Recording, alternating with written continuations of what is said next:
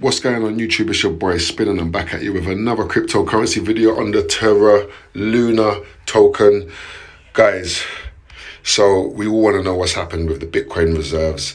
Now, you know, across many news platforms, it's been said and rumored that at least 3 billion in Bitcoin was sold in a ditch to save the UST stablecoin. So the last week, supposedly 3 billion's been spent, and now the reserves of BTC is less than 313 BTC. So who knows what's going to happen, guys? All we know is that right now, this situation is still unraveling.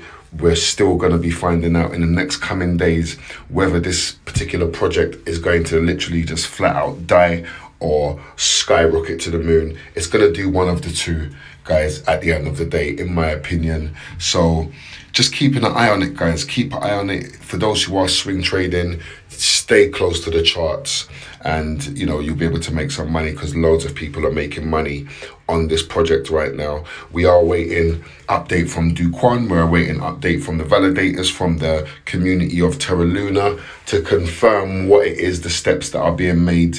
They have been burning tokens. Supposedly, some of the supply is still minting, supposedly. So we're yet to see what's going to happen in this situation, guys. Yet to see what's going to happen. But again, I've put my position in, and degen stuff. This is degen stuff right now, guys, and it may take for the degen to get involved to save this project. Now, I'm sure there's many people who's not had the opportunity to get into one of the most, you know, stablest coins at the time, and in a project that was top 100, top 10 for God knows how long, and people look at this as an opportunity.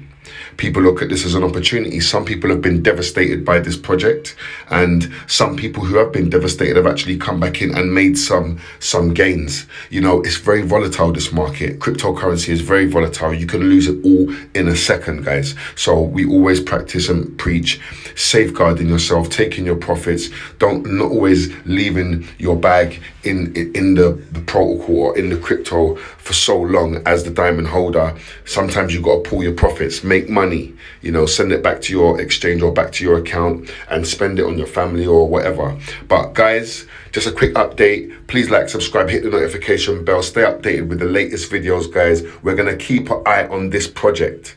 We are going to keep an eye on this project for you. But until next time, take care, stay safe, and invest wisely. Peace.